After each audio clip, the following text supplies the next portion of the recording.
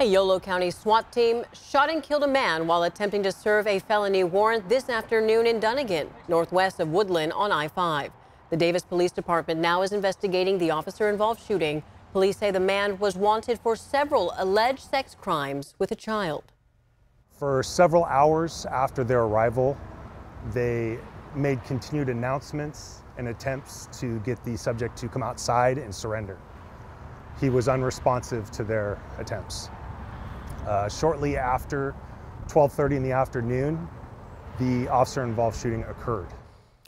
We're still working to learn more about this incident. The police have not explained what led up to the shooting or whether there was an exchange of gunfire.